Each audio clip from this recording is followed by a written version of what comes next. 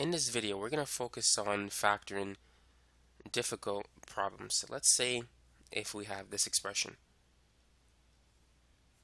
a squared plus 6ab plus 9b squared minus 49. Go ahead and take a minute and factor this particular problem. Feel free to pause the video. Now, it helps to know this formula. A plus b squared is equal to a squared plus 2ab plus b squared. What we have here is a perfect square trinomial. And here's how you can tell if you have a perfect square trinomial. Take the square root of the leading coefficient and the square root of the last one. So you get 1 and 3. If you multiply 1 and 3, you're going to get a number that's half of this number. Whenever you see that, that means it's a perfect square trinomial. And you can use this formula. So in this case, a is the same as lowercase a, and capital B is the square root of 9b squared, which is 3b. So to factor the first three terms, it's going to be a plus 3b times a plus 3b, or simply a plus 3b squared. Now, if you feel unsure about this, you can FOIL the expression. Let's multiply a plus 3b times a plus 3b. So a times a is a squared, and a times 3b is 3ab, and 3b times a is also 3ab, and finally 3b times 3b is 9b squared. And as you can see, 3ab plus 3ab, that's 6ab. So this is going to give us the original expression. And we still have negative 49 on the right side. Now, how can we factor this particular expression? What can we do? So, to help you to see what to do here, how would you factor x squared minus 25? Using the difference of squares method, it's x plus 5 times x minus 5. Notice that we have a difference of squares situation as well.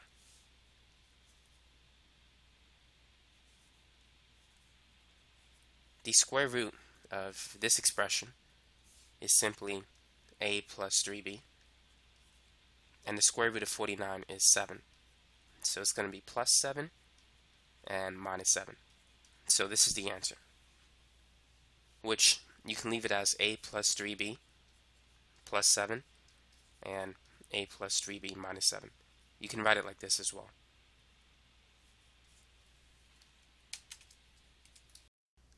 Now let's try another problem.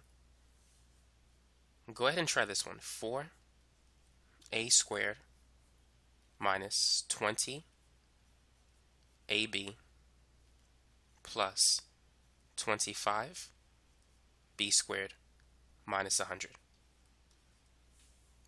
So take a minute, see if you can factor this particular example. Now let's consider the first three terms. Do we have a perfect square trinomial? Well, let's find out. What is the square root of 4 and the square root of 25?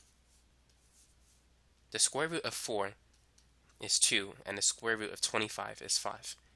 If you multiply 2 times 5, you're going to get 10. Notice that 10 is half of 20. That tells you that this is a perfect square trinomial. It comes from the equation a squared minus 2ab plus b squared is equal to a minus b squared. So we need to realize that a squared is equal to 4 lowercase a squared, which means a is the square root of it, or 2a. Now b squared is equal to 25 lowercase b squared, and if we take the square root of both sides, b is going to be, the square root of 25 is 5. The square root of b squared is b. So capital B is 5b. Now, if we plug it into this formula, it's going to be 2a minus 5b squared. So that's how you can factor this particular portion of the equation. Now, what if you don't have the equation? Is there another way in which we can get the same answer? Well, let's see. Let's multiply 4 and 25. 4 times 25 is 100. What two numbers multiply to 100 but add to the middle term, negative 20? This is going to be negative 10 and negative 10. Negative 10 plus negative 10 is negative 20, but they multiply to 100.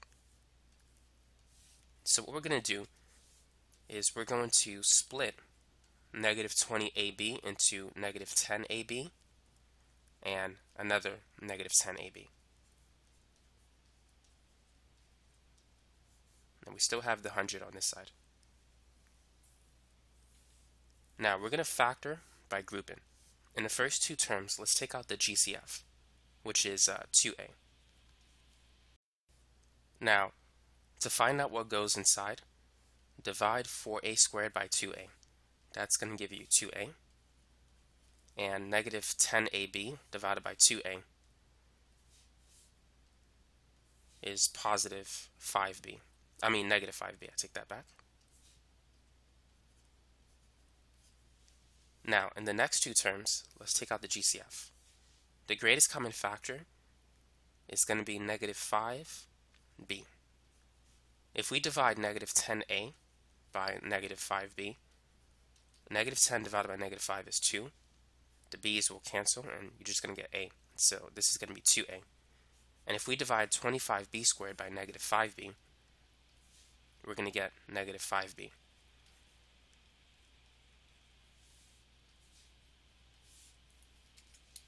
So now we can take out another GCF, which is 2a minus 5b.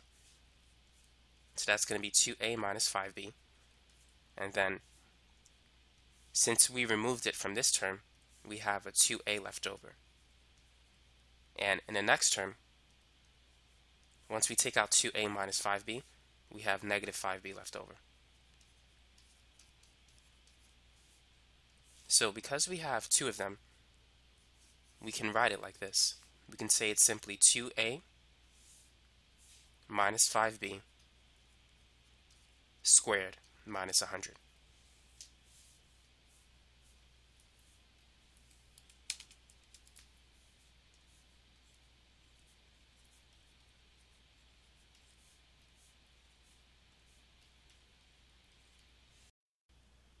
So notice that we can now use the difference of squares method at this point.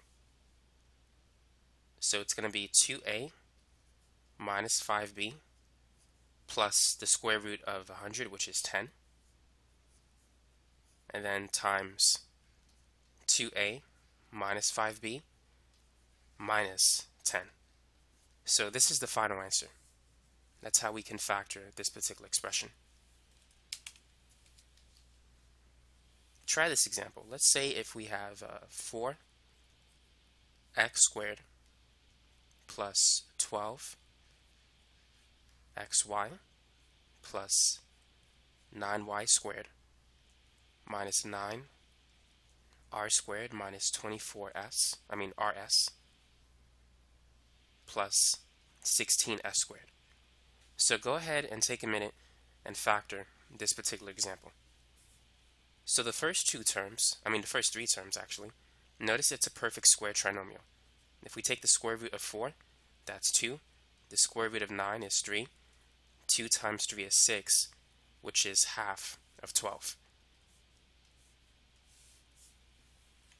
So therefore, we know that we can use the formula a plus b squared to factor it.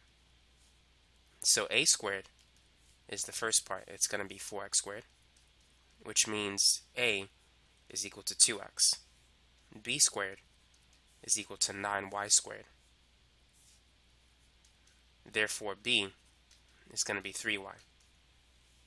So to factor it, it's going to be 2x plus 3y squared.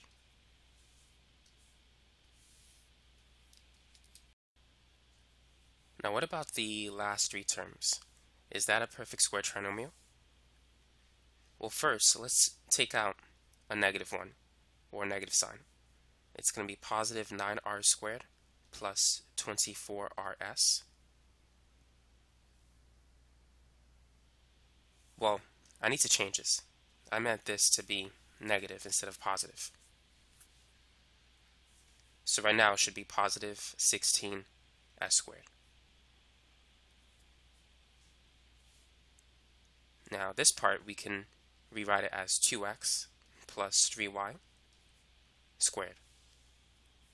The square root of 9 is 3, and the square root of 16 is 4. And if we multiply 3 times 4, that's equal to 12, which is half of 24. So that's a perfect square trinomial. So a squared is equal to 9r squared. And b squared is 16s squared. So a is equal to 3r and b is equal to 4s.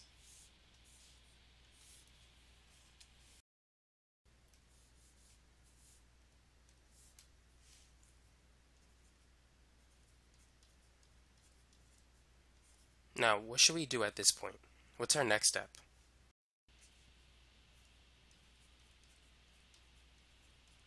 Just like we did before, at this point we can factor using the difference of squares method.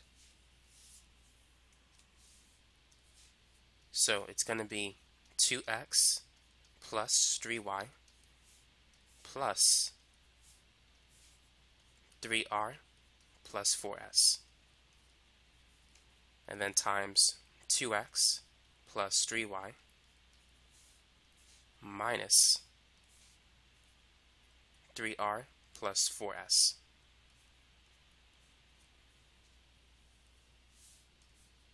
So the last thing we can do is distribute the negative sign.